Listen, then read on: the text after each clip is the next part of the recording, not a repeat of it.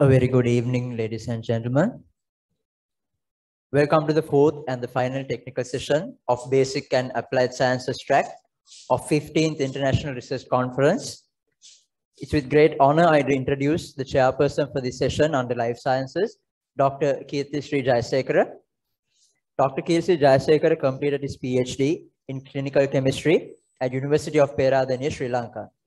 He currently acts as a senior lecturer at Department of Medical Laboratory Science, Faculty of Allied Health Sciences, General Sir John Kotelawala Defence University, Colombo. Having served as the head of the department for 3 consecutive years, he was also the conference chair of International Research Conference in the year of 2016.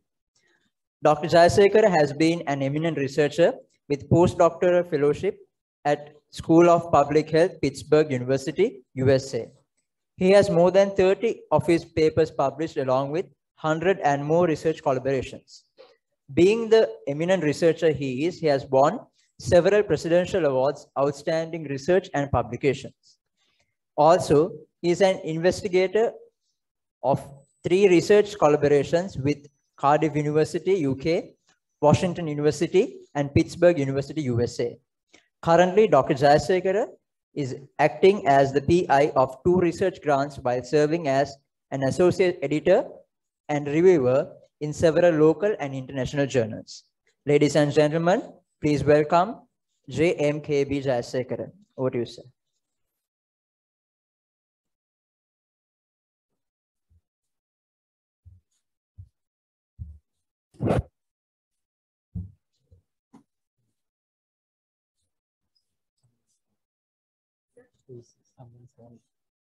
I think it's dropped the phone again.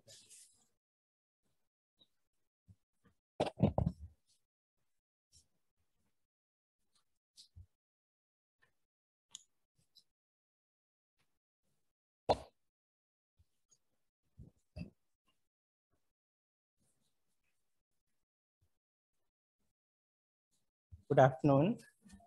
Thank you for the introduction and welcome to the 4th technical session of Basic Sciences under the theme of Life Sciences.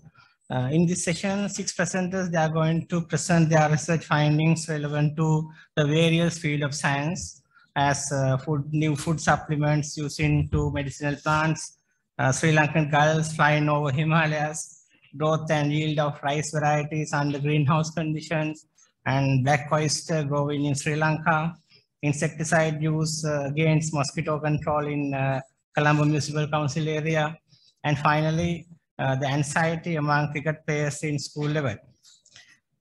Right, without taking much time, then let me introduce the guidelines for the presenters. I think the 1 presenter is online. Is she available? Okay. Totally, you have 12 minutes for your presentation. Then after 10 minutes, tap the bell for 1 time. Then please remember you have only 2 minutes remaining after the first tap. And after 12 minutes, tap the bell for twice. And then you should conclude your presentation as soon as possible. After the presentation, you have 3 minutes question and answer session. The audience and the panel of judges, you can ask questions from them. Shall we move into the first presentation? I'd like to invite the first presenter. I think she's online. A mixture of 2 endemic plants as various forms of food supplements with heightened biological activity by A.I. Kuruppu, P. Galhena, P. Paranagama, and R.D. Silva will be presented online by Anchala I. Kuruppu. Can you hear us, Anchala? Yes, good afternoon. Let me share my screen.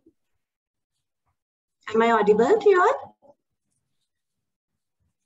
Am I audible? Okay, let me share my screen.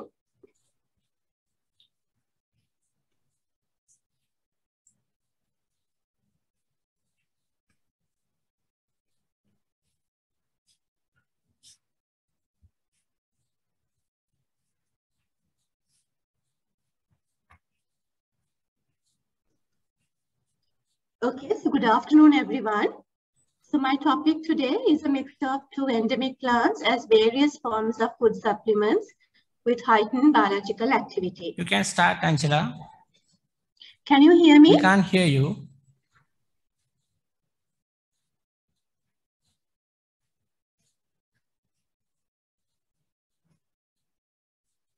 Can you hear me now?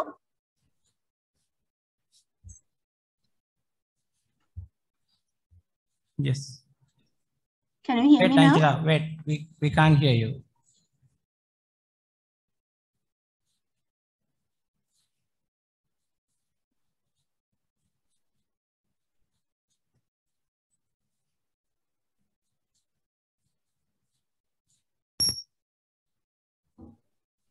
Is it much better now? Hello? Can you hear me now? Recording in progress.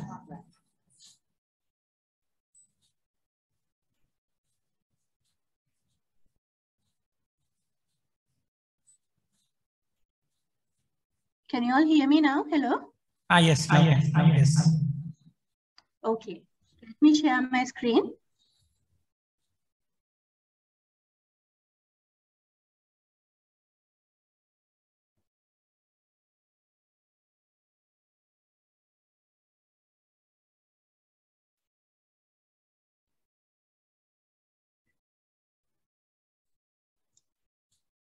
Okay, good afternoon, everyone. Can you hear me now? Hello?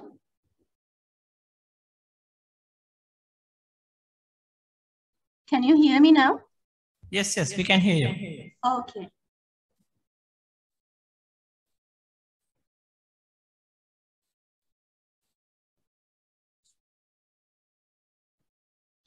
Okay, so good afternoon, everybody. So my topic today is a mixture of two endemic plants as various forms of food supplements with heightened biological activity.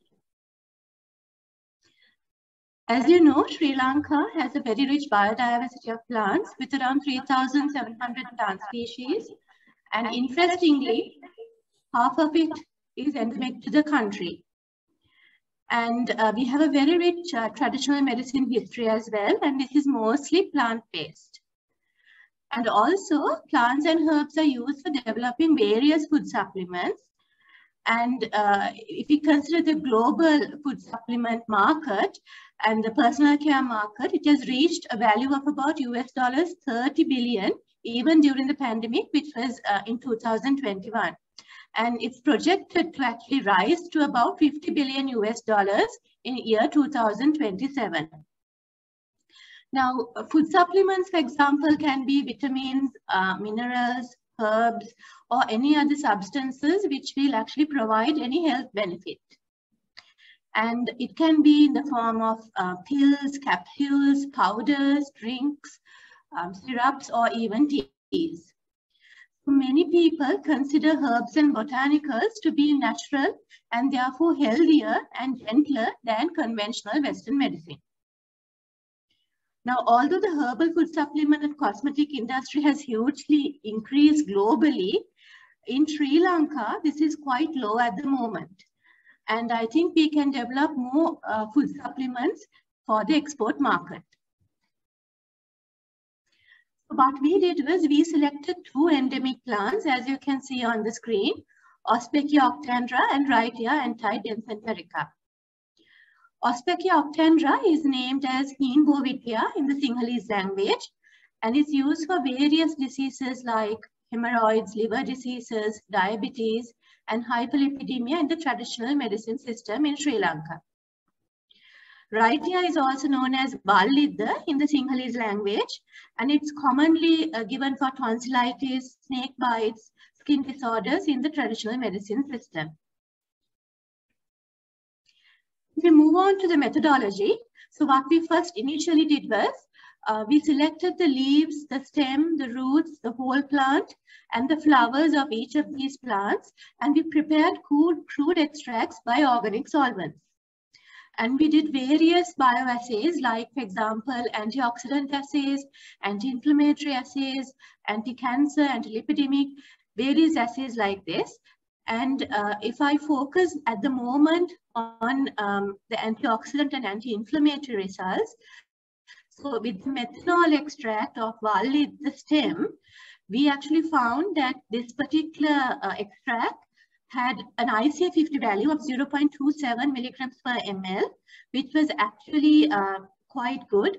And if you looked at the methanol extract of Heightened of the whole plant, this was highly actually significant, which had a very high antioxidant activity, which was IC50 0.01 milligram per ml. This was actually 10 times more potent than the positive control that we used, which was butylated hydroxytoluene.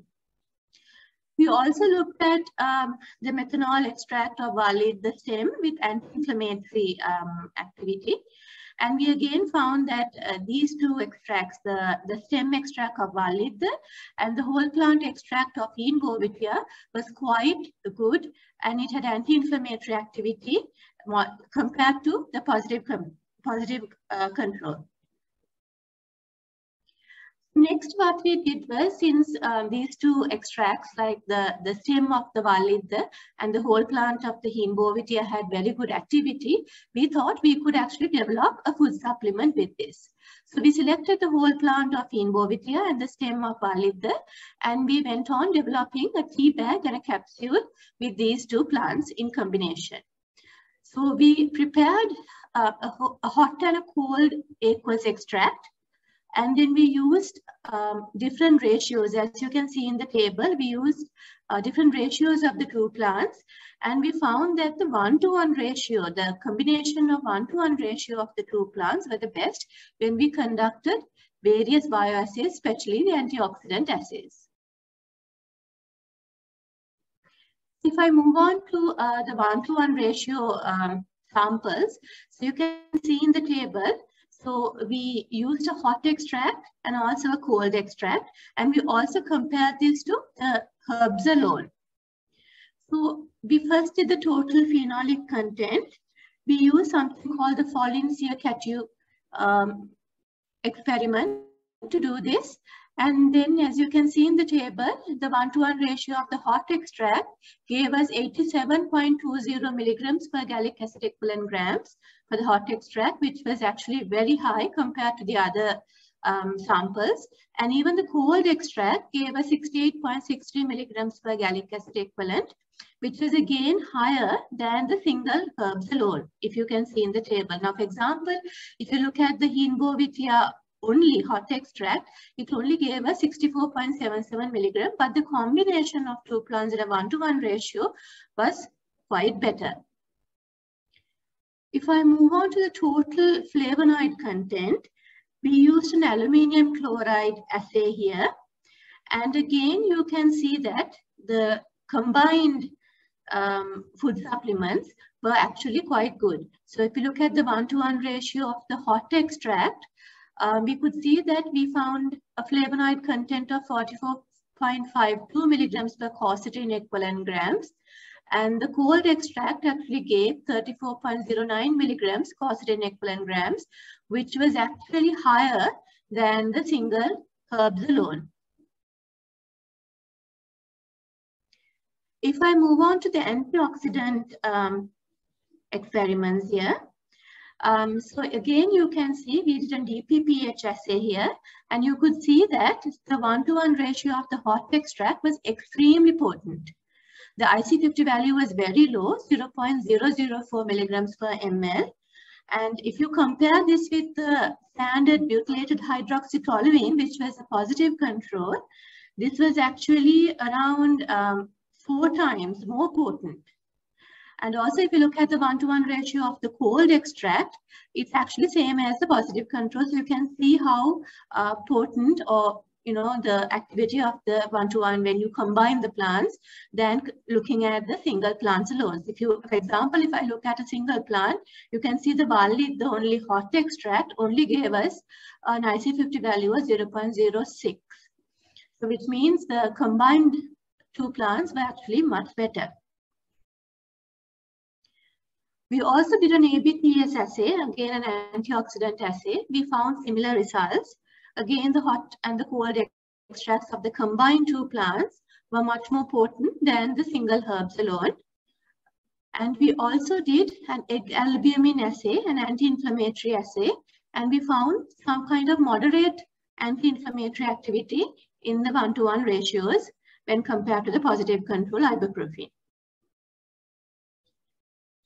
So you can see actually that antioxidants play a major role in health, especially in cancers like, for example, lung cancers, breast cancers, or even prostate cancers, and also in cardiovascular diseases like hypertension, or even neurological diseases like Parkinson's disease.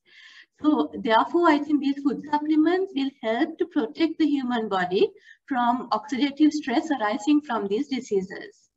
And also it was actually an added benefit that this particular or these two food supplements showed some kind of anti-inflammatory activity, and this can actually help in rheumatoid arthritis, for example. So we suggest that these food supplements can help in the elderly or even patients who with certain diseases who cannot absorb much nutrients from their daily meals. So if I go on to the summary, so this newly developed tea bag and the capsule with a 1-to-1 ratio of the two plants showed very high antioxidant properties compared to the plants alone. So the combination was much better. And so we think these two, the combinations actually showed good flavonoid and phenolic contents, and this may be a reason why we actually found a good antioxidant activity in these two extracts. So obviously what we can say that the combinatorial approach increases the synergistic effect of these plants. Even actually in the Sri Lankan traditional medicine, they actually encourage to have many plants together. So I think in conclusion, I could say that this development can be useful and it could be actually developed and sold worldwide and bring revenue to our country. Thank you. Thank you, Anshula. Please stay with us for Q&A session. Now the forum is open for Q&A session.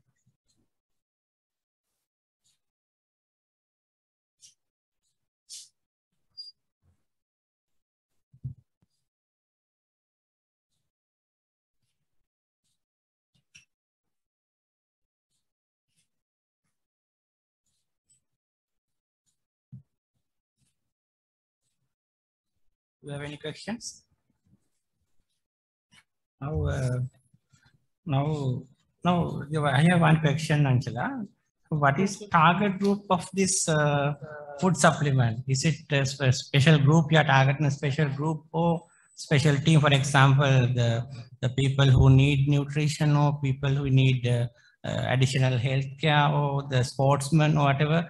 Are you targeting any target group? Yes. Of this production? Yes, I think this production is mostly good for the elderly and also probably patients, maybe like just who have got cancer, maybe, or maybe some like cardiovascular diseases.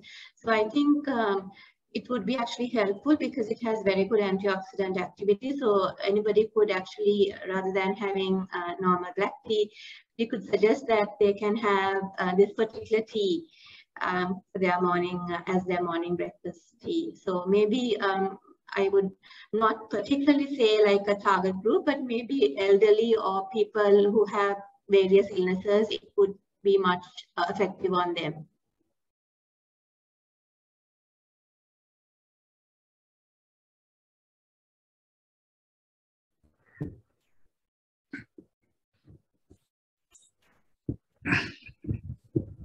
Okay.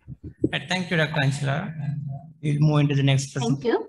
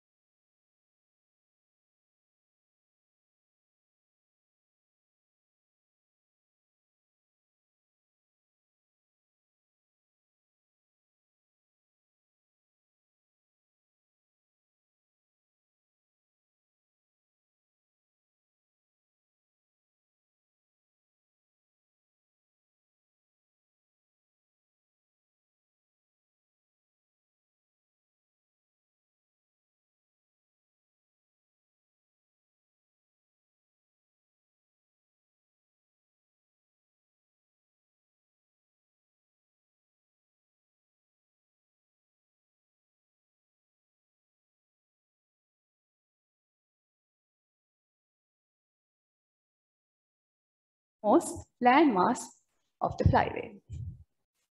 So it is the terminus of many migratory species that flies along the Central Asian flyway. And it is also, the Central Asian flyway remains the world's least studied bird migratory flyway. Therefore, the information on its migration routes of the species that takes this flyway remains largely lacking. More importantly, the Central Asian flyway encompasses a series of potential ecological barriers. The most formidable of it is the Himalayan mountain range. So that spans right across the entire breadth of Lankan-wintering range, which is the Indian subcontinent. So this is a 2,000 kilometers long barrier and is as wide as 200 to 400 kilometers. The average elevation goes up to 6,000 meters above sea level, and the highest peaks reach even higher than 8,000 meters. So you can understand Himalayas forms a massive and a globally unique barrier to avian migration. So let me explain what my research is about. So we are based in Mannar, which is a migratory entrance point to Sri Lanka. So from Mannar, we are aiming to understand the poorly known migration routes of several selected waterbird species that takes our flyway. So we do this through long distance migration tracking using GPS GSM technology. And starting from 2020 up to date, we have tagged about 11 waterbird species from Mannar. So you can hear some of the examples for the tagged birds within our program. So the subject for today's talk is this important species, the brown-headed gull. The brown-headed gulls, during the winter, they pass the non-breeding season along the coastline of the Indian subcontinent, including Sri Lanka, and they breed here in the high plateaus of South Central Asia. So this is a species that is likely to encounter the Himalayas during their annual migration. So we were aiming to understand the northward, the migration routes of the brown-headed gulls. For that, we captured 2 brown-headed gulls from Mannar, Sri Lanka. They are from their non-breeding ground or the wintering ground. In 2021, we caught our first bird, which we named Himakumari. It is an adult brown-headed gull. And our second bird we captured in 2020, which was an sub-adult, which we later on named Chairperson. So as soon as the birds were captured, we measured them, weighed, and marked them using metal bands and leg flags. So you can see how we leg flag them. And finally, we deployed a satellite transmitter on the birds as in an external attachment method that goes as a backpack, and they were immediately released. So we have programmed the trackers to collect the GPS locations every 1 to 2 hours, depending on the battery conditions. So the positioning accuracy, this has a very good accuracy up to 5 meters. So for this purpose, for this paper, we have considered the northward migration period only. So that starts from their departure from their non-breeding ground in Mannar until they arrive at their breeding grounds in the Tibetan Plateau. So let me take you to the results section. So the map here summarizes the northward migration of our tagged gulls. So they departed Mannar. From Mannar, they traveled up to the high altitude lakes of the Tibetan Plateau. Himakumari, our first bird, traveled to Lake Angsikor, and Chairperson, which was tagged in 2022, arrived at the Lake Kerenkor. So these 2 lakes are located 200 kilometers apart from each other. So showing you the 2 lakes and how the birds utilize the 2 lakes after being arrived at those lakes during the summer, and they breed there during the boreal summer.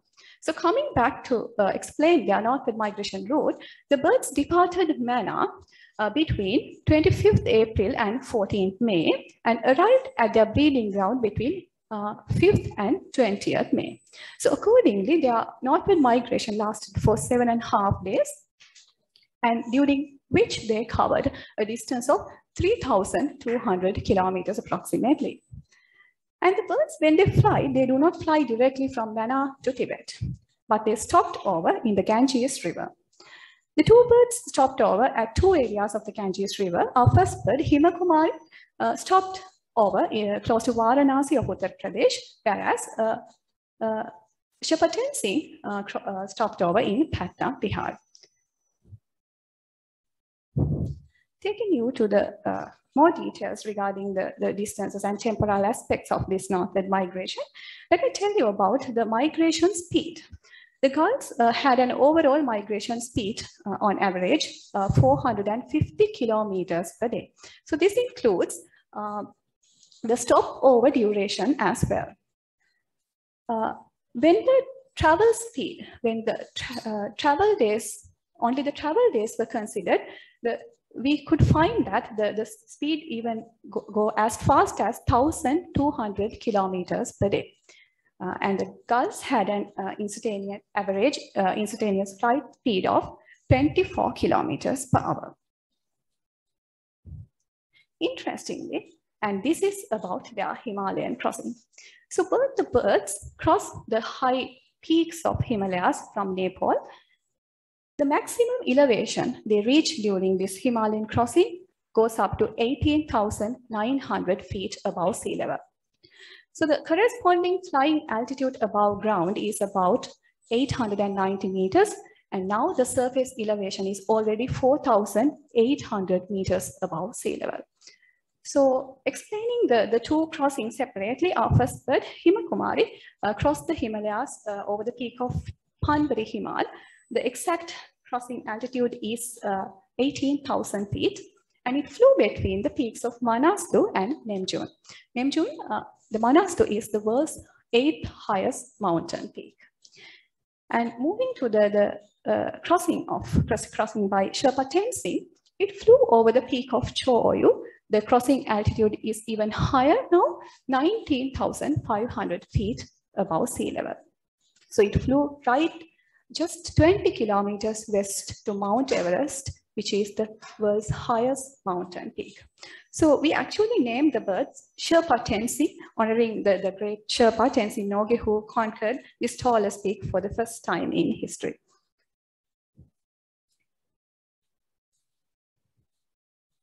Okay, so before the advent of satellite telemetry, as I mentioned in the very beginning of my presentation, we did not have concrete proof for the birds that they are capable of reaching such extreme altitudes of Himalayas.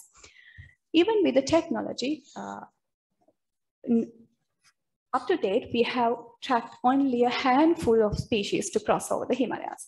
So in depicting here in the slide, I show you three species: the bar-headed goose, the democidal crane, and the steppe eagle. So all these three species have been found to cross over the Mount Everest, flying between 7,000 to 8,000 meters above sea level. So I want you to have a look at the body size and the weight of these birds. They weigh between 2 to 4 kilograms. So they are fairly big birds. So this species list who can cross over the Himalayas is really short. So from our study, we were able to add a new species to this list. So this is the first evidence of brown-headed gull encountering this kind of extreme altitudes during migration.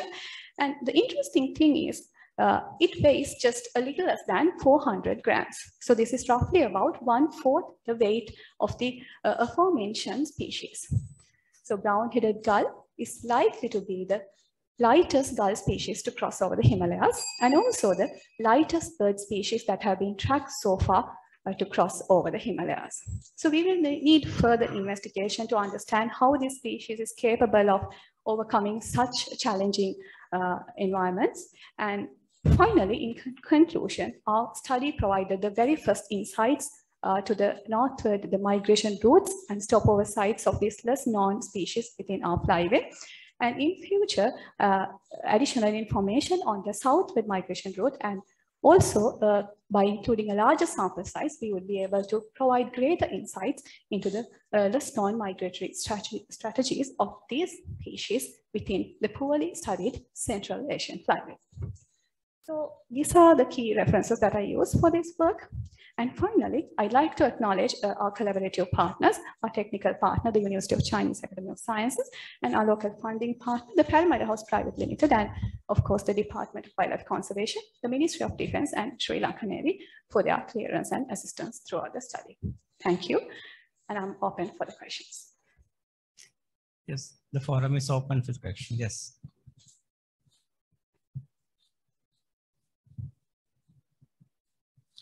Yeah, thank you for presentation. It's a very interesting topic actually. And also it's a very new topic to me. So I just was curious to know that how the birds can actually find the route to go to the breeding ground. Do you have any idea about that? Actually, the scientists have come up with many answers for that. So what I can say is they use all these cues collectively. So one thing is that, that the birds can sense the Earth's magnetism. So using that cues, the birds might find their way. That is one answer. And they can also use this, the solar constellation systems, the position of the moon, sun, and the stars. So they use that as well. And some birds are known to that they can remember the landmarks. So they use that as well. And also the migratory direction and then the distance that they should fly. These are all coded within their genes. So it's like a pre-programmed. And so the correct answer should be they must be using a collection of all these cues. Okay, thank you. And also you said that you're installing some kind of a GPS tracking instrument onto the bird. No? So how long the battery is going to last? Actually, the trackers that we use works of between 3 to 5 years. So these are solar power trackers. So a well-performing tracker would even last up to 5 years. But you know that sometimes we encounter technical failures, and there are instances that the trackers failed after a few months. But we have so far, I told you that we are tracking the birds from 2020. So the longest performed tracker that we have at the moment is 2 years old. Okay, thank you. Yeah. Then according to your presentation, then you said this is the smallest bird you identified that's crossing the particular area. Then what is the suggestion then when compared with the other species? Then what are the possible anatomical or physiological changes with this bird? Actually, so we would need further investigation to study that further. So a lot of studies have been conducted with the bar-headed goose. They have unique cardiorespiratory system, and they, you know that when they reach that high altitudes, the air becomes thin, then the partial oxygen pressure drops, and the birds should be physiologically adapted to extract the oxygen efficiently from this oxygen deficient environment. What type of adaptations you are expecting? Normally, that their lungs, hearts, and especially the mitochondria would be specialized to facilitate the efficient extraction of oxygen out of this environment. So we need further investigation to study that in further. That is about the bar-headed goose, and which is the largest species, as I mentioned.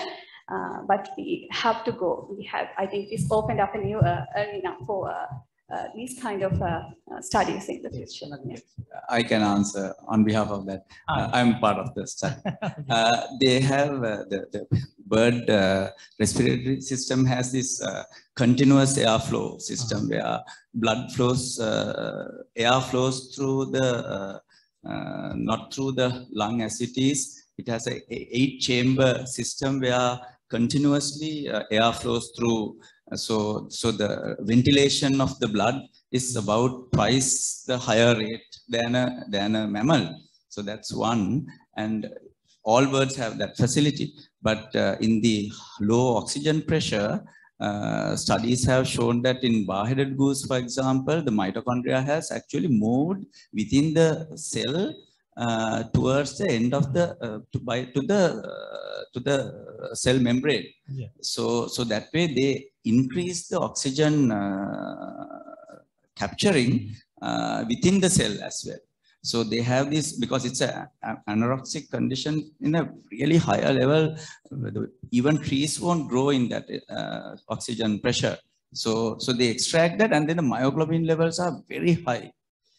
It's like the entire body is like liver if you eat this sort of a bird. So the myoglobin levels are higher. Even mitochondria has moved to the edge of the cell, and then the capacity of the ventilation system, the air to blood transfer of oxygen is higher. So that's some of them. For the smaller birds, nobody knows actually. Right. Okay. Thank you. Thank you. Oh, yes. Basic question. How do you select particular bird? Now, this bird is good for tracking because we know that they are coming as a flock. Now, there are large number of birds in a flock. How do you select this one is good for tracking? Because they might have some physical or physiological barriers. So, how you are going to select the best one? So normally when we are capturing the birds, we just don't capture the bird right away, the one that we need to tag, but we will capture a sample, and from that we would select we measure the weight and the body condition, health. So, and we also measure the fat content within their body. So based on all these things, then we select the best bird.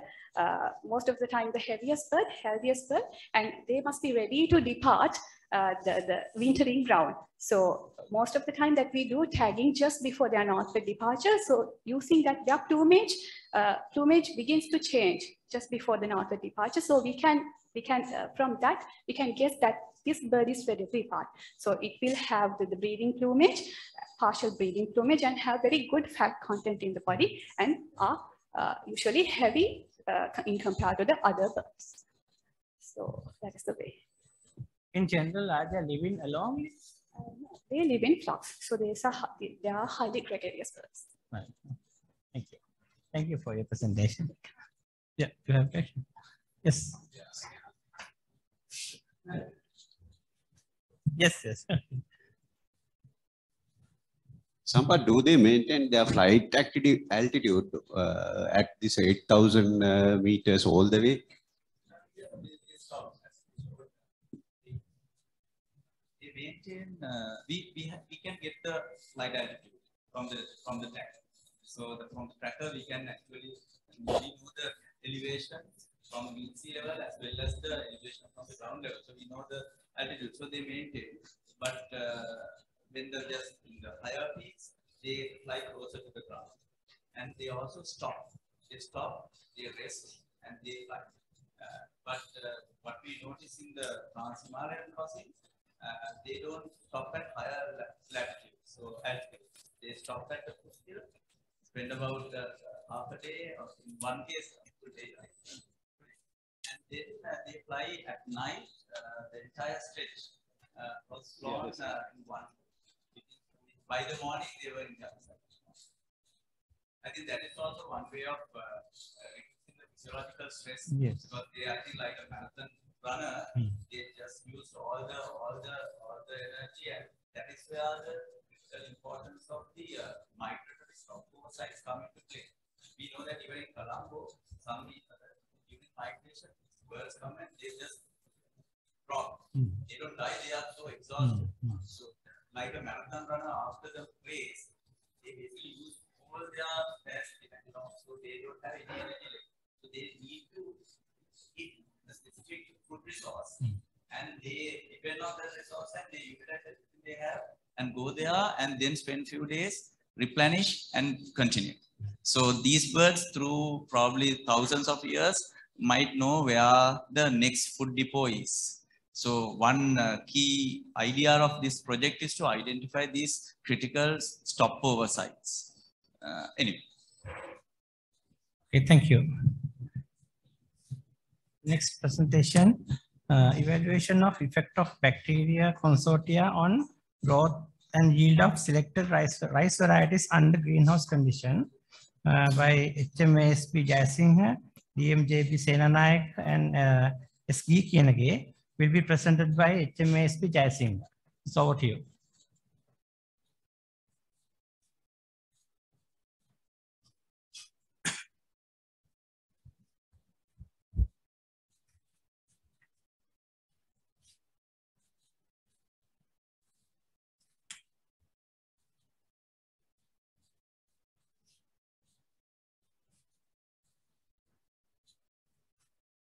Right, good afternoon, ladies and gentlemen.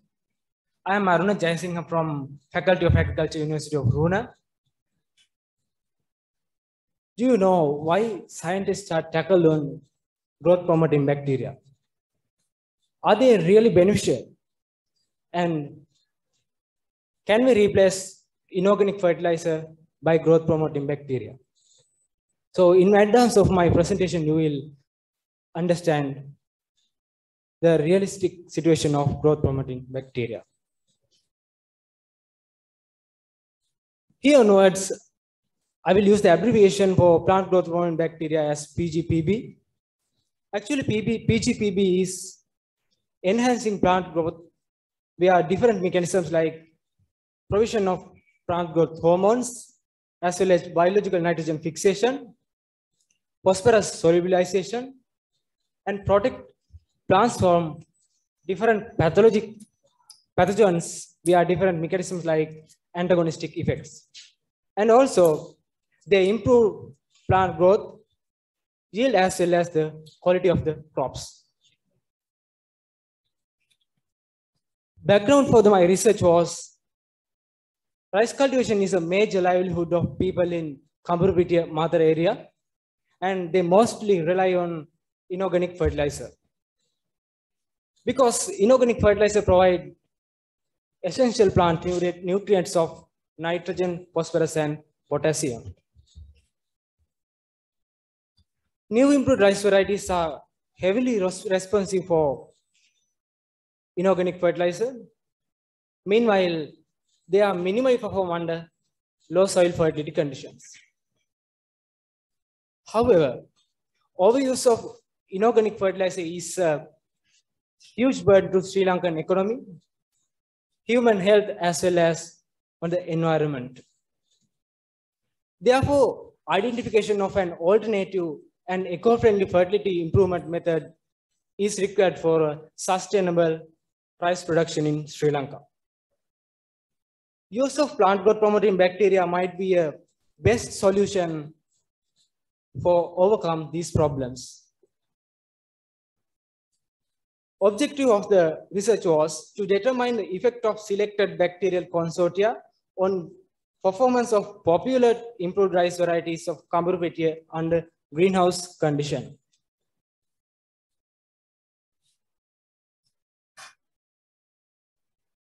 Under the methodology, selected plant materials were 8 plant growth promoting bacterial consortia, known as C1 to C8, and 1 bacterial isolate, which has already identified as well performed under different conditions as well as for different rice varieties with inorganic fertilizer according to the recommendation of Agriculture Department.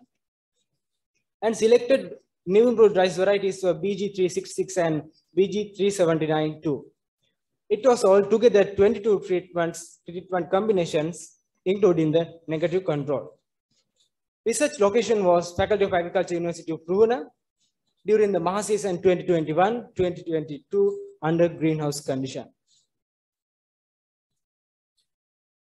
2 weeks old seedlings were transplanted in pots following complete randomized design with 5 replicates. Bacterial treatments were applied as foliar applications at 2 weeks after transplant. Measurements were test to flowering, plant height at flowering, number of grains per panicle, and number of effective tillers at harvest. ANOVA and mean separation were done via SPSS 25 version. These are the results of BG366 variety. Effect of PGPB consortia on height at flowering for BG366. Here you can see that the highest plant height at flowering was recorded from Consortium 3 and Consortium 5, which is not significantly different from the plant height of inorganic fertilizer treatment. However, plant height at flowering of negative control is significantly lower in contrast to Consortium 3 and Consortium 5. In this photograph, you can clearly see that the plant height of Consortium 3 is significantly higher in contrast to the plant height of Consortium 6 and negative control. This is the variation of grains per panicle of variety BG366, where the highest number of grains per panicle has recorded from Consortium 1 and bacterial isolate B1, which are not significantly different from the treatment of inorganic fertilizer. However, those are significantly higher in contrast to the grains per panicle values of negative control.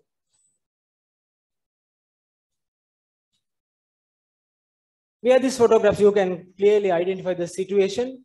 The lowest number of grains per panicle has recorded from the negative control. In contrast to that, inorganic fertilizer treatment has comparatively higher number of grains per panicle, but there's no significant difference in between inorganic fertilizer treatment with Consortium 1 and bacterial isolate B1. Here onwards, the results of BG379 variety. Effect of PGBB consortia on days to flowering of the variety, where the highest days to flowering has recorded from the inorganic fertilizer treatment, and the lowest value was from Consortium 3. You can see the plant of Consortium 3 has already flowered, while the rest of the plants of other treatments are not flowered. This is the variation of height at flowering of treatments, where the highest plant height at flowering was recorded from the inorganic fertilizer treatment and lowest from the bacterial isolate B1.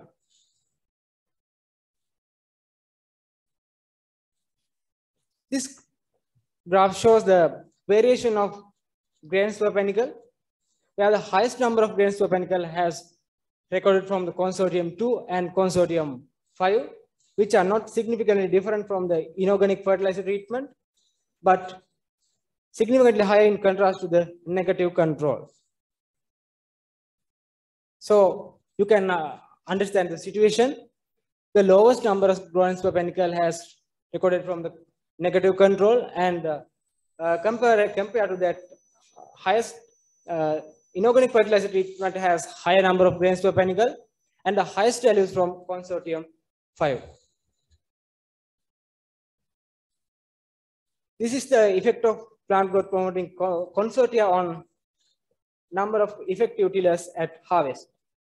The highest number of effective tillers has recorded from Consortium 6, 7 and bacterial isolate B1, which are significantly higher in contrast to inorganic fertilizer.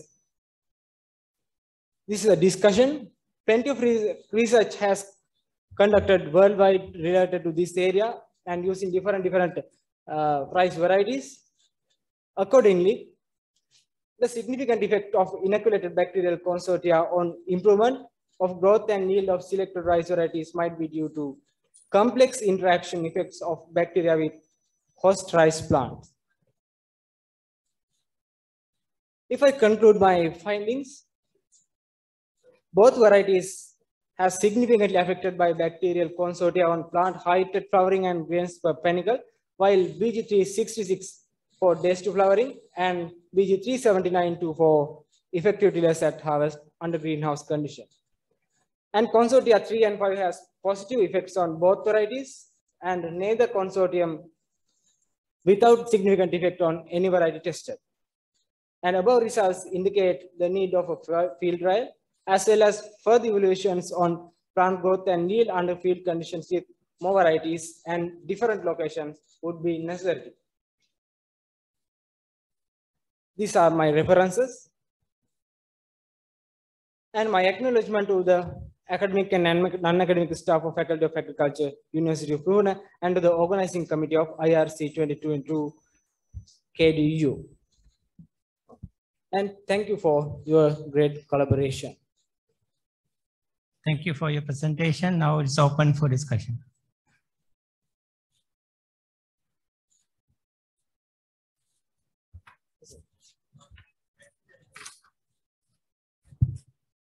Yeah, they have a Astrobacter Acinetobacter, Bacillus, and even Rhizobium also. Sets of bacteria. Okay. So Yeah. then, so after you apply in the bacteria, so you apply only one time? No. Parallel to inorganic fertilizer treatment, because Department of Agriculture recommend the split application of inorganic fertilizer. So in parallel to that, bacterial application also done. So then, like after you apply in the bacteria, how do you confirm that the thing actually, the growth promotion actually coming from the same bacteria? Because there are some other bacteria can be grown, no? So can you please repeat once again? Yeah, I'm asking that once you apply the bacterial culture or whatever the bacteria into the plant, so how do you confirm that the growth promotion actually coming from that bacteria? Because there are some other bacteria can be grown, no? Exactly. There are endophytic bacteria inside the plants, and to confirm that, I done the reisolation process and identify the spread or applied bacteria are there inside the plants after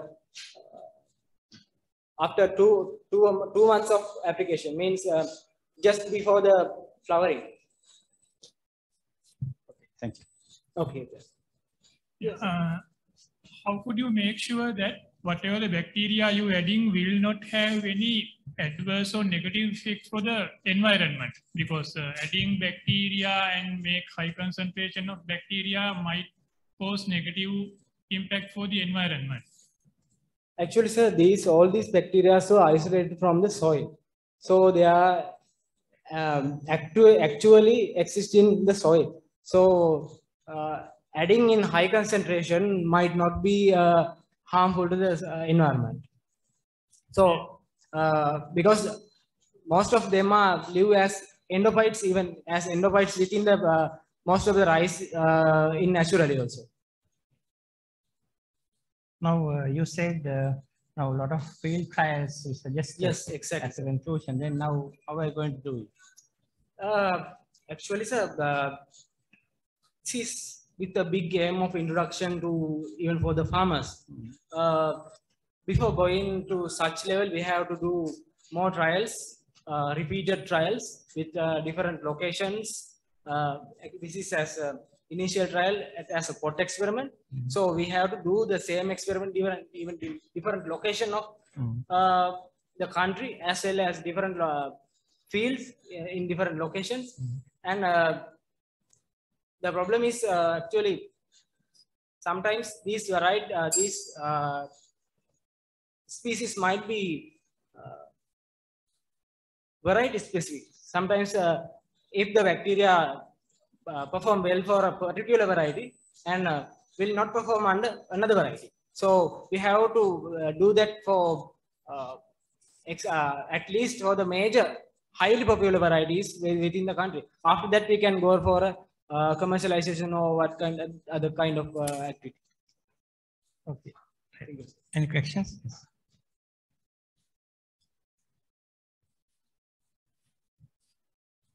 So my question is related to what the chairperson asked. Yeah. So why you want to emphasize the greenhouse condition here in your title? So if you're like, what is the purpose of greenhouse in this? Now you're trying to do it in different locations. So I'm just curious about your title. Yeah, means as an initial trial, it was done under greenhouse condition, because under the greenhouse, we are maintaining the optimum conditions that plants as well as the bacteria can grow. But for in further trials, we have to go for field trials also. As initial trial, it is that's my concern, because now if you do it in actual paddy fields, yeah, exactly different situation. That might be useful, interactions in the natural environment. So as initially, we have to find out what are the bacteria which perform well at the initial level, and then we can go for a field trial. Okay, right. Thank you very much for your presentation. Now the next presentation, the title, Aspartic Proteatus Inhibitory Activity of Pleurotus austratus, Black Oyster growing in Sri Lanka. Authors ALT Ampemohotti, S. Rajapaksha, T.S. Suresh, KD Kumari, will be presented by ALT Ampemohotti. Over to you.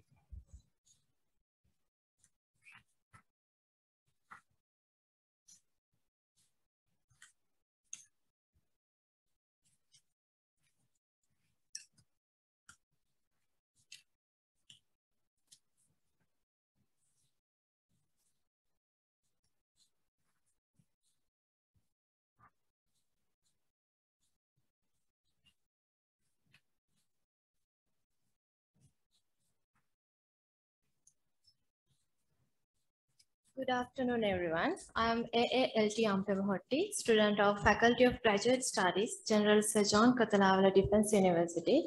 So today I am going to present my research study titled as Aspartic Protease Inhibitory Activity of Pleurotus austriatus growing in Sri Lanka.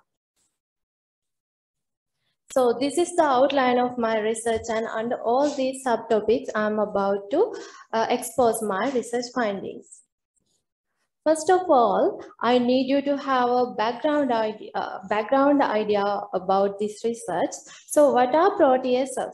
Proteases are enzymes which have the ability to catalyze the proteolysis process. It's a biological process. It means breaking down the polypeptide chains into simple amino acids. There are few types of proteases.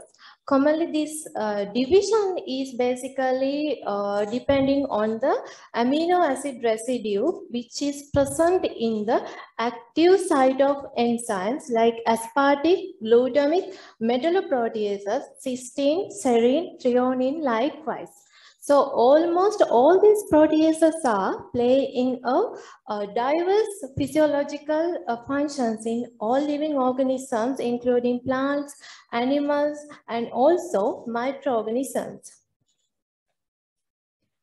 Among all these proteases, my major focus is on aspartic proteases.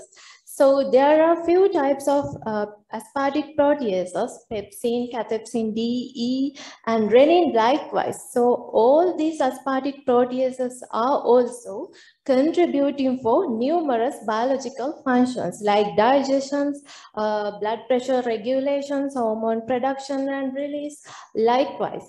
The thing is, these aspartic proteases are contained in pathogens as well. So those aspartic proteases are playing a critical role in their replication process.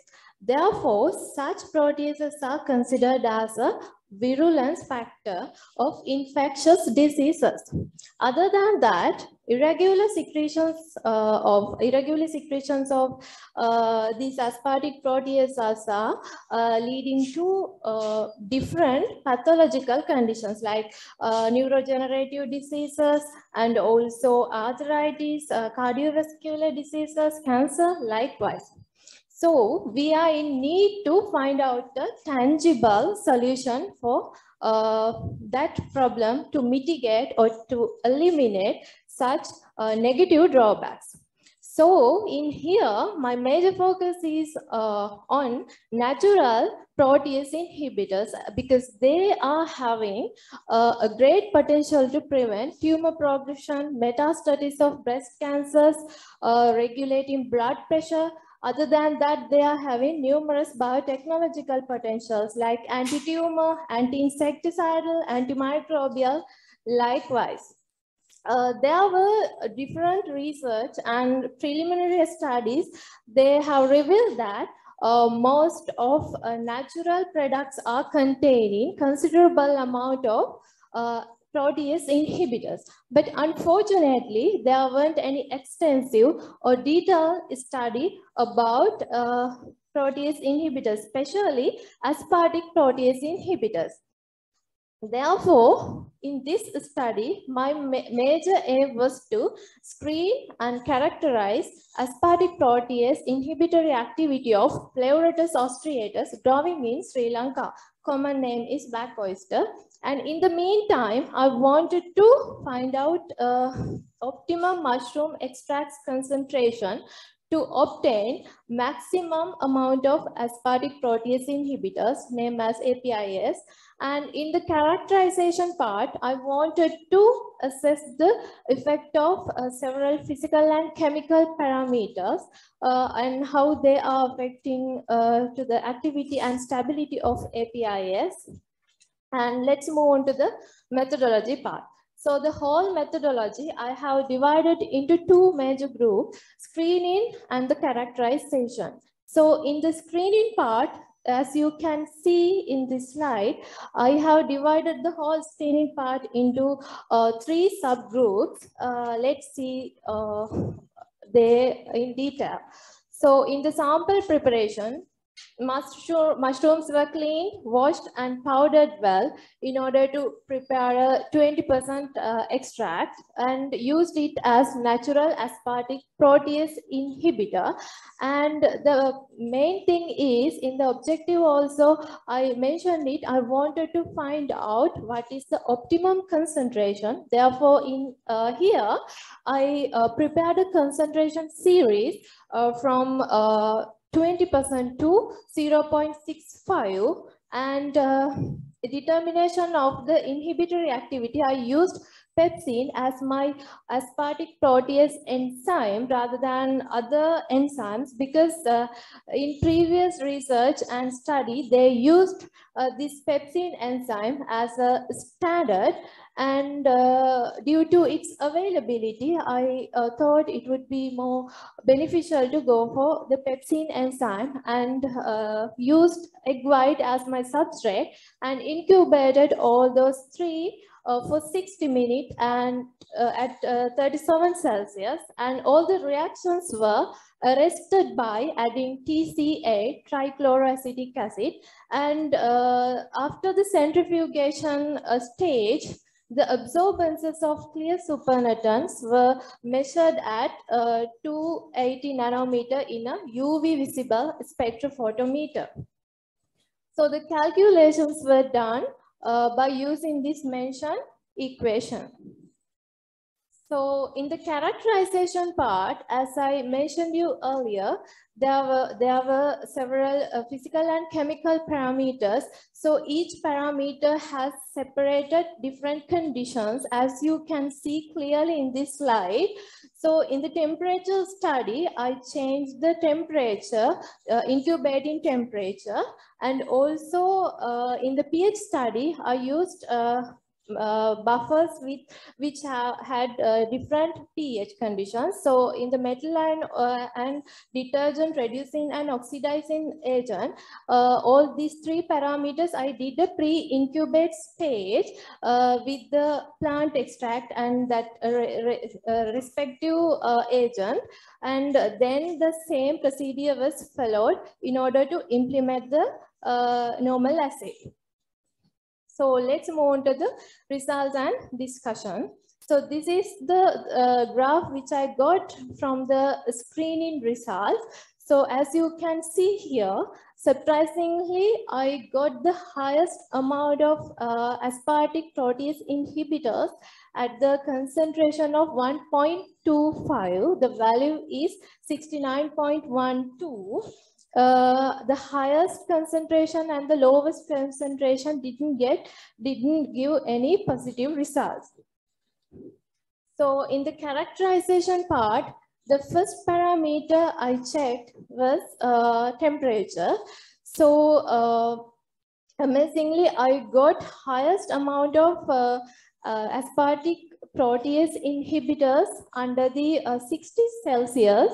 And it was a significant amount, but it was drastically reduced up to 0.81 at 80 Celsius.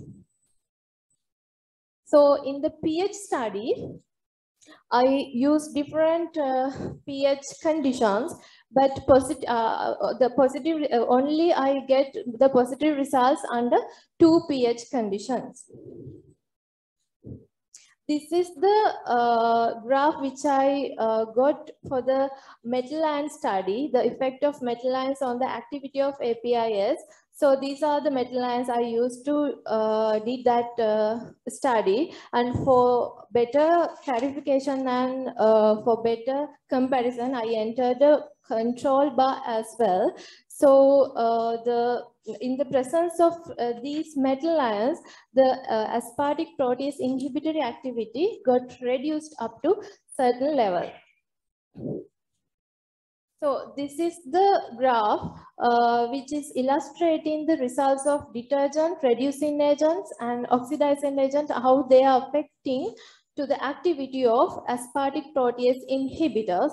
So the green color bars are representing the control results, and whereas the blue color bars are representing the test results. So in the presence of these three agents, the inhibitory activity was reduced to certain extent. And in the conclusion, it is possible to say that the black oyster mushroom is a great source of natural aspartic protease inhibitor, and also highest aspartic protease inhibitory percentage can be obtained at 60 Celsius, implying its thermostability. And we are intending to do more purification process and hope to introduce, hope to develop a drug or potential therapeutic agent for potential diseases. So I think it's a good feature, beneficial feature in order to face for different industrial manipulations. So in the pH study, the maximum and optimum results were get from pH 2, since aspartic proteases requires more acidic pH to be proteolytically activated, and in the presence of different metal ions and detergent oxidizing reducing agent, the inhibitory percentage was reduced. And these are the references. I got my information, and I would like to convey my gratitude to the KDU grant for the financial assistance. Thank you so much. Okay, thank you for your presentation. Now the open for Q&A session. Yes.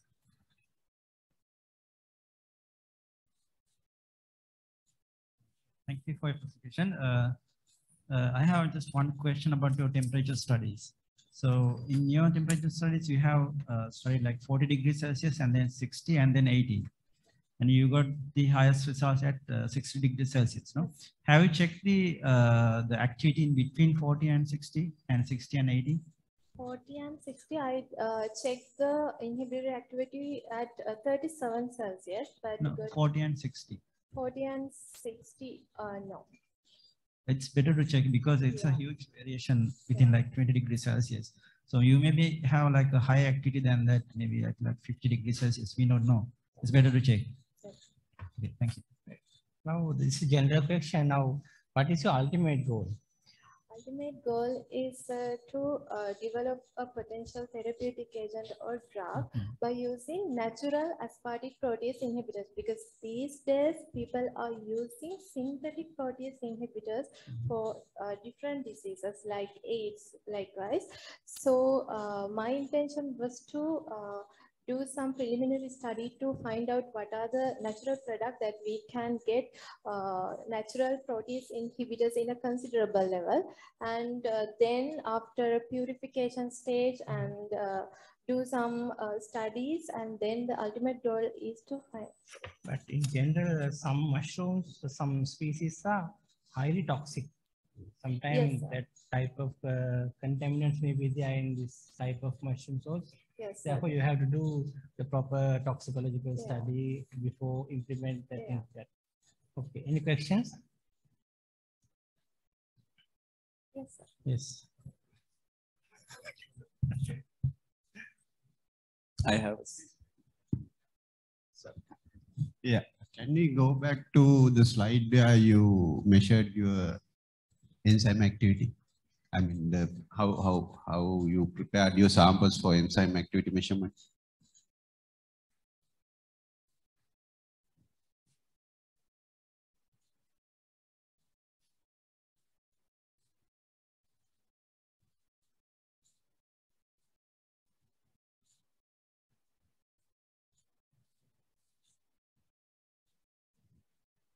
The methodology. Mushrooms are clean, washed, and powdered.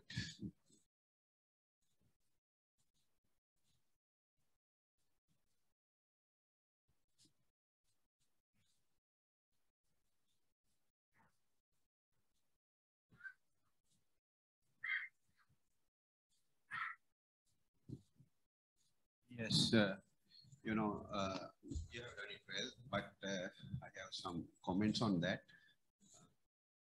You prepared a 20% solution of the mushroom powder, whatever, right? Yeah. How many samples you prepared it in this way? Actually, sir, I did the same procedure for 6 times and got the average. And you mean about the sample? Yeah, you prepared many samples. Yeah. Okay. The point here is when you do your experimentation work or sample preparation, enzyme activity measurements at the lab manually, you do lots of manual practice. The manual practice can't be the same from one occasion to another, even within the same individual. So therefore, there is a variation which we normally call experimental variation. What we do is we usually normalize our values at the end of the assay to reduce and even eliminate experimental variation. In this case, you could have easily measured total protein content in your 20% solution preparation and divide your readings by that. So that is something necessary. If you do that, you would probably see different trends in results. So please try to do it next time around. That is very important if you plan to get this published as well. Okay, thank you very much. The next presentation, the title, Insecticide Susceptibility of Aedes aegypti in CMC Area for Commonly Used IRS Agents, Lambda Cyhalothrin. MMASP Marasinghe, ASP Pereira, PS Pereira, GATA Rajatilaka, P Madhushan, I Veerasinghe, S Samaravira, and DSAF Dheerasinghe will be presented by MMASP Marasinghe. It's over to you.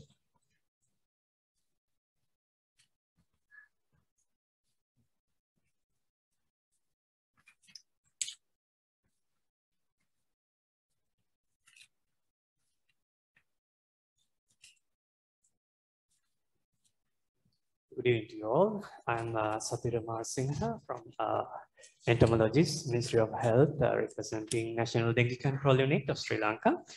Here to present our paper, Insecticide Susceptibility of Aedes aegypti in CMC, Colombo Municipal Council area for a commonly used IRS agent, Lambda Cyhalothrin. So as you all know, dengue is a major vector-borne disease in Sri Lanka, being endemic within the country since mid-1960s. In Sri Lanka, Aedes aegypti is considered as the primary vector and Aedes albopictus as the secondary vector, which could transmit all 4 serotypes in the dengue virus. From annual suspected caseload of 35,000 to 50,000, 35 to 40% dengue cases have been reported from the Western province and observed to be more contagious in Colombo Municipal Council area. So CMC area has often exposed to chemical interventions or control strategies in successive period of outbreaks to control Aedes aegypti density with space spraying as well as indoor residual spraying, that means IRS, using the Lambda Cyhalothrin as the IRS agent. In recommending chemical vector control strategies, it is known fact imposed by World Health Organization to monitor the resistance development of the local mosquito population to adjust the intervention accordingly. So here we have assessed the susceptibility of Aedes aegypti in CMC area towards Lambda Cyhalothrin as an aspect of this resistant monitoring. So colony rearing and management is the first important aspect of this process. So while Aedes aegypti mosquito eggs were collected through ovitrap surveillances, then were reared in the standard laboratory conditions at National Dengue Control Unit up to F1 adult stage. So total of 110 mosquitoes were used to test on the discriminative dosage for both years and another 100 to assess the susceptibility on the higher dosage. So WHO standard diagnostic kits to test the susceptibility of mosquitoes were used along with the WHO guidelines on Aedes susceptibility testing released on 2016. And here you can see the summary of our concentrations. So in summary, there are 5 test tubes and 2 control tubes, which are made out of hard polyethylene and marked with red dots and yellow dots respectively. Both ends are made out of with screw caps, and there are also 7 holding tubes which are marked with green dots where the mosquitoes are contained for 1 hour before transferring into the test tubes and control tubes. So inner surfaces of holding tubes were lined up with pre-prepared clean white papers held into place with 2 steel spring wire clips, and the prepared holding tubes were fit to the side of a sliding unit marked with green stripes, through which 20 mosquitoes into each tube were transferred to be kept for an hour in an upright position. So, sorry. Meantime, the test tubes were lined similarly with WHO standard lambda cylohydride insectide impregnant papers and hauled into place with copper spring wire clips to avoid any reaction with the insecticide.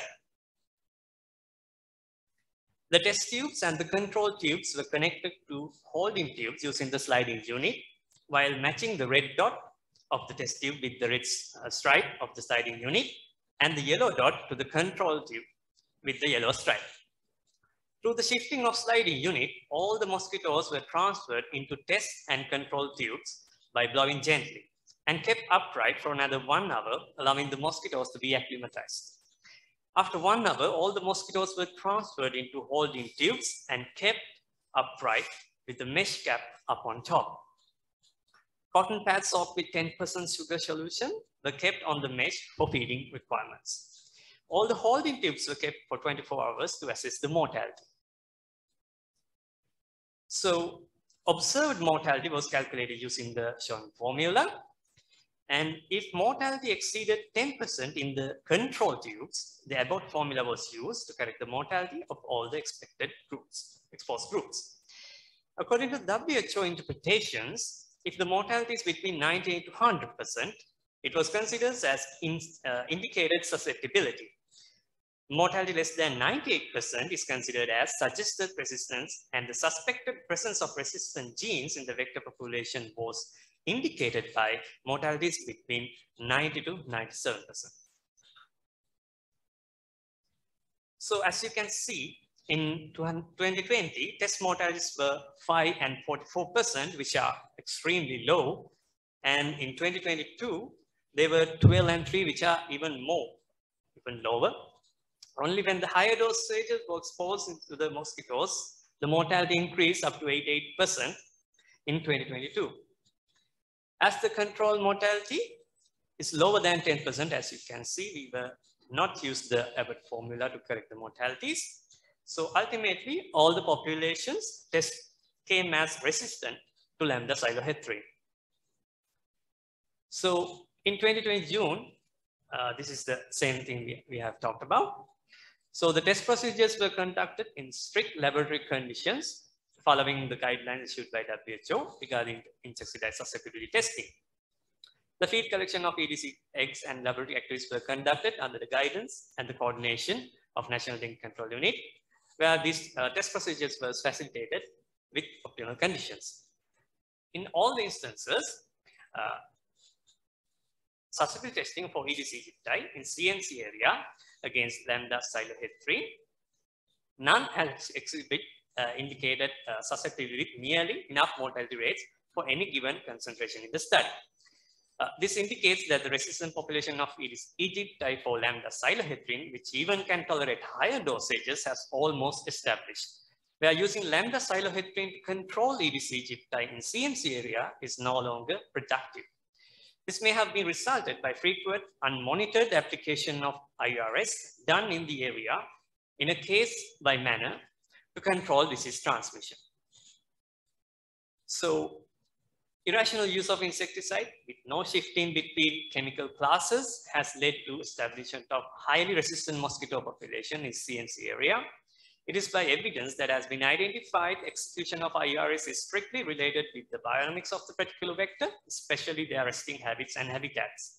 Hence, IRS programs conducted without proper study of vector biodynamics in local context are not only increasing the activity of resistant populations, but also wasting valuable assets which can be used efficiently in vector control programs in Sri Lanka. some references. And I need to thank to my co-authors as well as the principal investigator, also Director National Dengue Control Unit. Thank you very much. Thank you for your presentation. Now it's open for question and answer.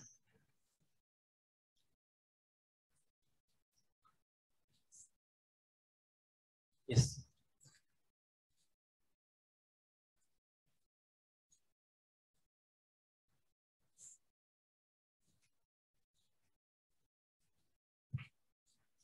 Thank you for your presentation. So I have two questions to ask. The first one is the difference between the times that you used in 2 different years. Yes. So what is that difference? Yeah. One is November and the May. So what is that difference? So 2020, we had ordered only the discriminatory dosage of these insecticide impregnated papers. And in 2022, we had the papers. Actually, in the 2021, we couldn't get the papers because of the shutdown of the borders and everything. So the continuation, as we like, we couldn't do that. But we ultimately got that in 2022. Then we got all the papers we need. Then we conducted. So, however, in 2020 and compared to 2022, the indication of the resistance can be seen with the guidelines of the WHO. Okay, then that's just fine. Just one last question. Yeah. I'm asking because I'm curious about you're looking at the depth of the mosquitoes. Yeah. So after you expose this agent to your mosquitoes, yes, how is the depth? I mean, do they suddenly die or they die with time exposure? No, no. When we keep them for 1 hour, they just go around that chamber for a few minutes, and then we actually monitor, because of this is a permethrin, a pyrethroid class chemical. We monitor around 5 to 10 minutes. For each 5 to 10 minutes, we monitor their habit and how they are reacting to the chemical. So at first, there can be few mosquitoes suddenly get killed and drop down quickly, but there can be some mosquitoes hovering over there and here. But ultimately, if the insecticide is powerful enough, they should be knocked down by the end of the 24 hours mortality. But it's not a sudden process, but gradually there. Yes, but finally you said that is not effective. Yes. Right, then what is good? So this is a pyrethroid, one class, but there are so many other classes of insecticides. So we are recommending now, because the CNC is not in our jurisdiction. We are a national body. The CNC is a municipal council. So they are procuring their own chemicals. So we are advising them now to go for another class, alternatively do the chemical intervention. So now they are accepting our proposals. Find another chemical. Yes, definitely. There are chemicals, but they have not used it, but now they are accepting our advices. Thank you very much for your presentation. It's not directly related what you present here today. Yes. But you present here the adult sites now. What Yes. about the larvicides? Are CMC or whatever the dengue control units using any larvicides or larval control methods? Absolutely. National Dengue Control is actually recommending and supporting to use larvicide rather than adulticide, because adulticides are more keen to have the susceptibility, so the resistance. So the larvicide is not like that. They're acting in the water bodies and they acting in that containers. So we are recommending the larvicides, but there are also tests for larvicide susceptibility also. But the main issue here, because we need to have a quick intervention to drop down the mosquito population as much as possible to reduce the transmission. So larvicide, we have around 2 to 3 weeks gap to control, but not the adult mosquito. Therefore, we need to check as soon as possible the adult susceptibility, but we're also checking the larvicide as well. And what about the environmental cleaning and other things? Now, those things, whenever the dengue epidemics are there, CMC and the dengue control unit using all the public media and try to enlighten the general population. But after the epidemic gone, it is also these things are going down. Again, it will come back in the epidemic thing. So why don't, I mean, the dengue control, you are from the CMC, I think, not the dengue control unit, but can't you, I mean, recommend to continue this social media, enlightened teaching and other things to continue, because otherwise only during that period they are doing that. Again, the mishap between the jurisdiction, because we can only make the policy and advise them because it is not within our jurisdiction, but we are now contacting them and we are maintaining our rapport with them, and I hopefully in the future we can achieve more actually. Thank you very much. Thank you. Now, today our final presentation, the title, Factors Affecting the Performance Anxiety for Under-19 Male Cricket Players' Performance in Colombo District, Sri Lanka. WSCJ Veerakom and PP Veerakodi will be presented by WSCJ Veerakom. So over to you.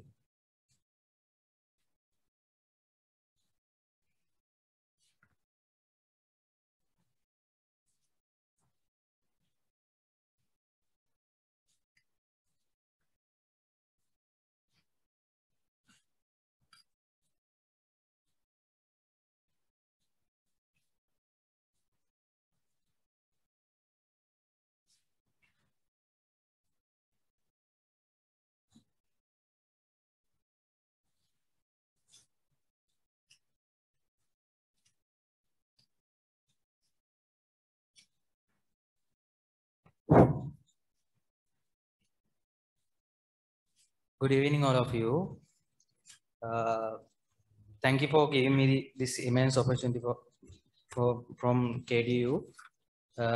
According to Judy Ficcord, he said that anxiety like a rocking chair. It's give you something to do, but it doesn't get you very far. So I expect to present the topic of factors affecting the performance anxiety for under-19 male cricket players' performance in Colombo District, Sri Lanka. Under the PFID 609, I am Chamdu Veerakom, Department of Sports Science and Management, Faculty of Applied Sciences, Sabaragama University of Sri Lanka. Let's move to the content.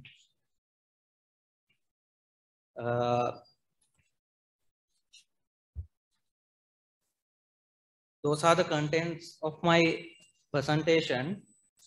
In here, under the literature review, it presents theoretical, empirical, and methodological literature respectively. Then move to introduction. Anxiety is emotional, characterized by feelings of tension, worried thoughts, and physical changes like increase in the blood pressure. All the human have some kind of anxiety level because you can feel some situation. We have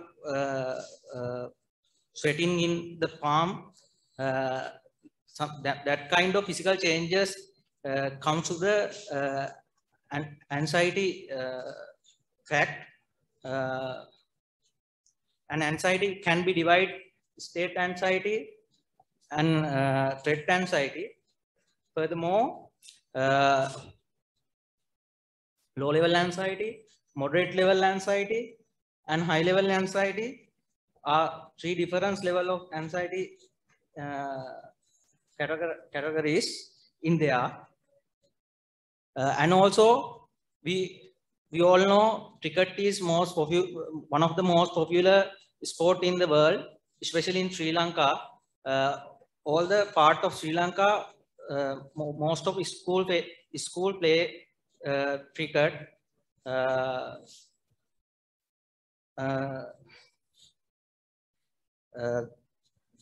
In order to this study, the study tried to identify how to factors affecting the performance anxiety for under-19 male cricket players in Colombo District in Sri Lanka.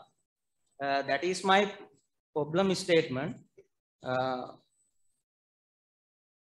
When it comes to the objective, the major objective of this study was to identify the factors affecting the performance anxiety for under-19 male cricket players performance in Colombo district, and a specific objective was to identify the performance anxiety for under 19 male cricket players in Colombo district.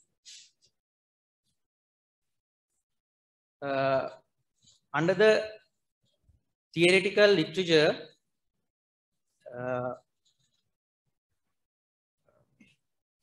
the dimension have identified the independent variable of anxiety and dependent variable of cricket player performance. So low level anxiety, moderate level anxiety, and high level anxiety are dimension of independent variable of anxiety, and the dimension of cricket player performance are batting average and bowling average.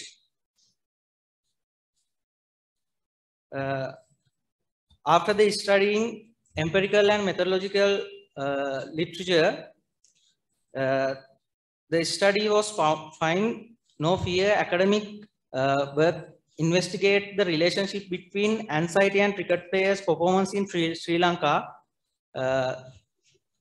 That's why the topic is very important for the sport factor in Sri Lanka. Let's move to the methodology.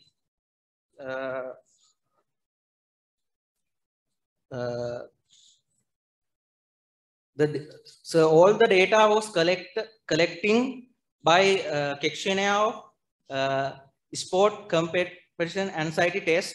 It is normally called SCAT. It is normally used for getting anxiety level and how to find someone who have level of anxiety.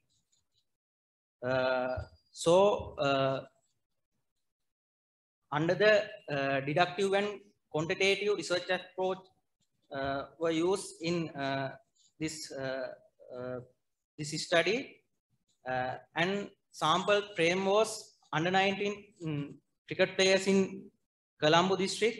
It is get from Singer under 19 cricket tournament,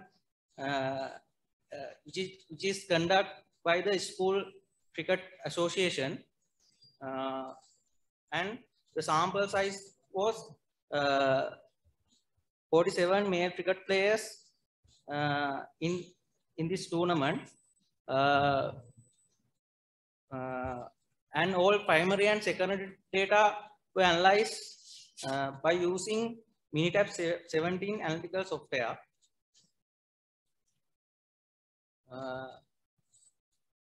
Let's move to the result. The table 1 is presented variance of batsman batting performance, and in p-value is also less than significant level of 0.05. Therefore, it can be rejected null hypothesis and conclude some anxiety level have different mean, and table 2 is presented variance of bowlers bowling performance. It's also their p-value is less than significant value of 0.05. Therefore, it's conclude some anxiety level have difference. Let's move to the table 3. The table 3 presented the variance of all-rounders batting performance. In here, the p-value of all-rounders batting performance means are significantly higher than 0.05. Therefore, we cannot be rejected null hypothesis in the all-rounders batting performance, let's move to the conclusion. The moderate level anxiety, moderate level batsman batting average mean value is higher, and always bowlers bowling average mean value is lower than high anxiety level and low anxiety level. And the moderate level of all-rounders batting average mean value is higher, and the bowling average mean value is lower than high and low level anxiety, but it is not significantly proved. Moderate level anxiety are highly effective in players batting and bowling performance.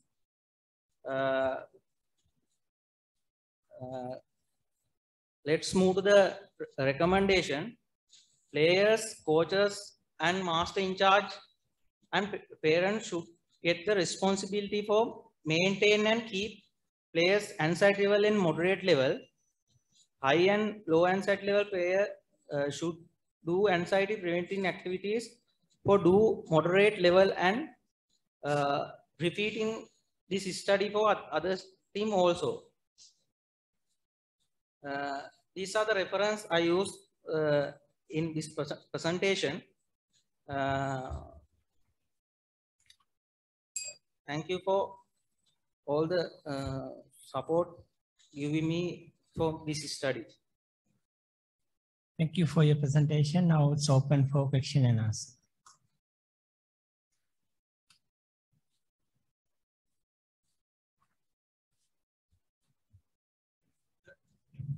ANOVA table. Can you go to the ANOVA table, please? Yeah.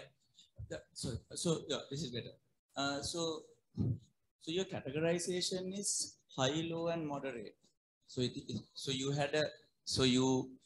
how you quantify anxiety as a high anxiety, medium anxiety, low anxiety, like that, or you had an actual variable to measure that? So there is a test, sport competition anxiety test. Yeah. There was some mark system. Yeah. They give questionnaire for the players and get the. So it's a scoring yes, system. yes. So then, if that is scoring system, you can't use ANOVA.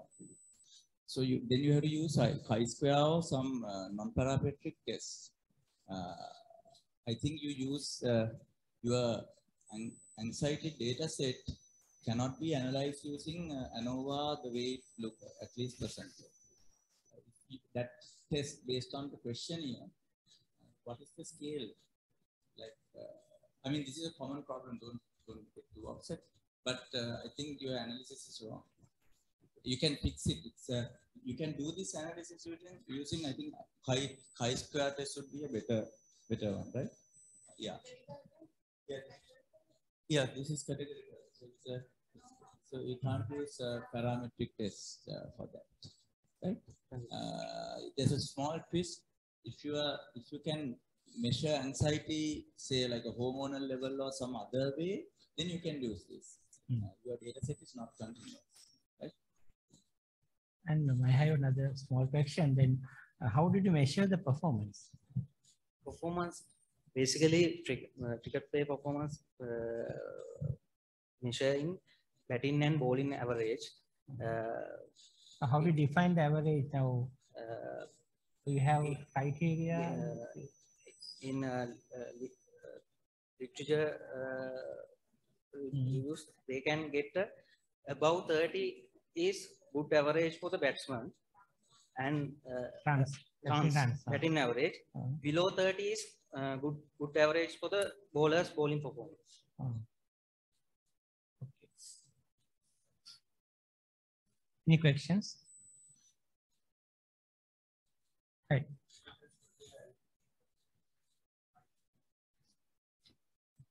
Sorry. They are found to be there in high, low, and moderate anxiety groups. In my study, I found 9 players in low-level anxiety and 34 players in moderate anxiety level and 4 players in high-level anxiety.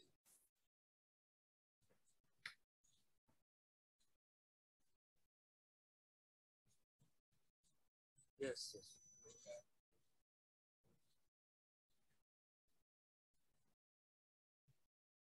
Yes.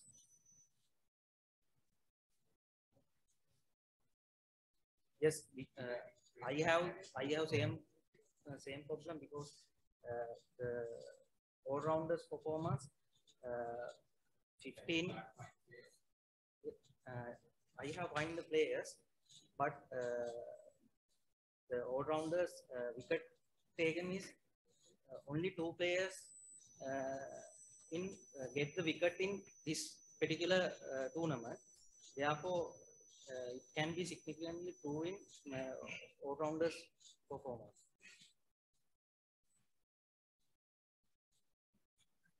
Okay, right. Thank you very much for your presentation. Thank you very much for giving me this immense opportunity. Thank you. Thank you for all presenters for sharing your research finding with us. And now we move into the final section of the session, a summing up session.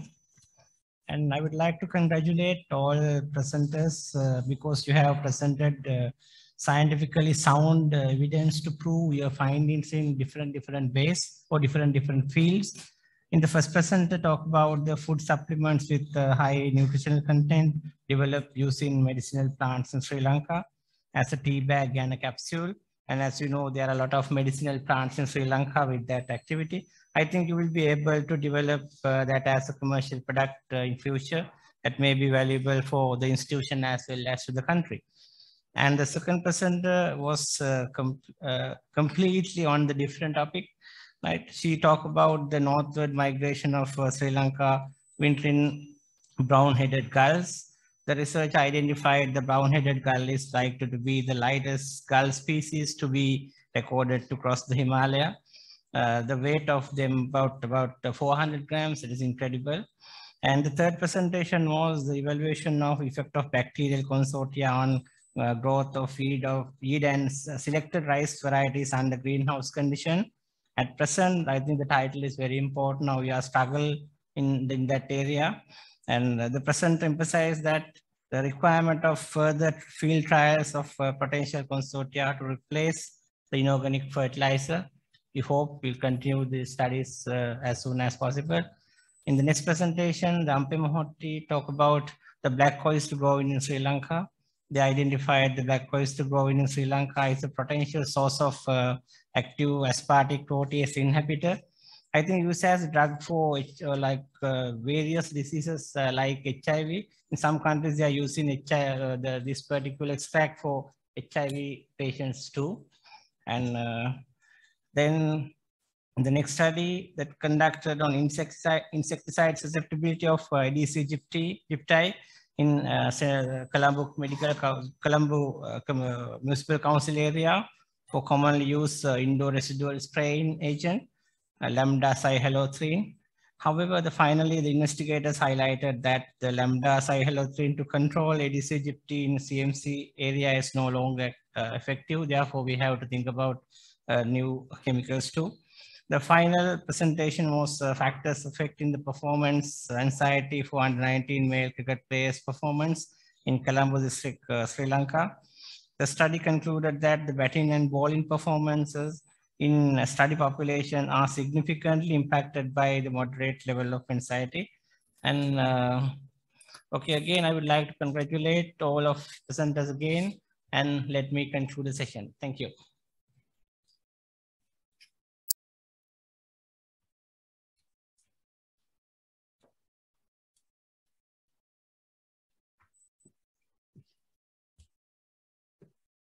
That was truly an interesting session. I would like to thank Professor Dr. JMKB Jayasekara for the cooperation, and as well, I would like to thank all the presenters for their efforts and for such interesting topics discussed today in the fourth session. Now, I would like to call upon Assistant Director of KDU Care to hand over the token of appreciation to the chair of the fourth session, Dr. JMKB Jayasekara.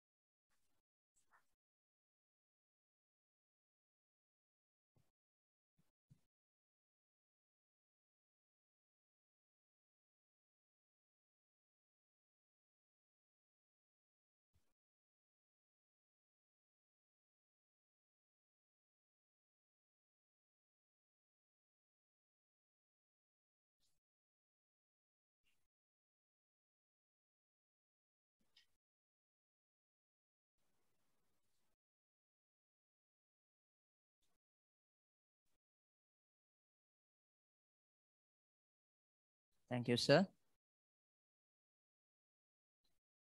And now I would like to take this opportunity to thank the eminent judges at the panel who was contributing much from the first session, from the start of the first session. To award the token of appreciation to the judges, I would like to call upon coordinator of the session of the Basic and Applied Sciences, Dr. Sampath B. Alahakun.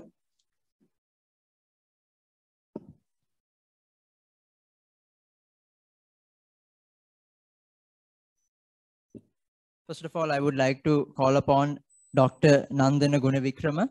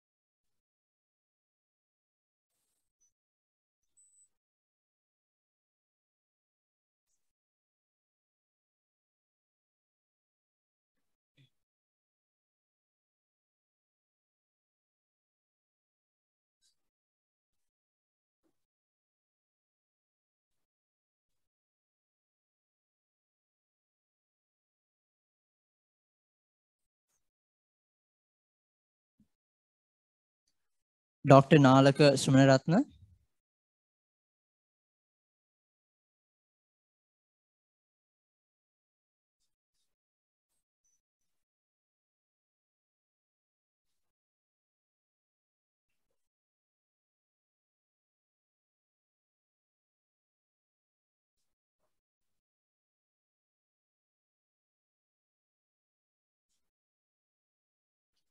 And Dr. Savidya Jayavardhana.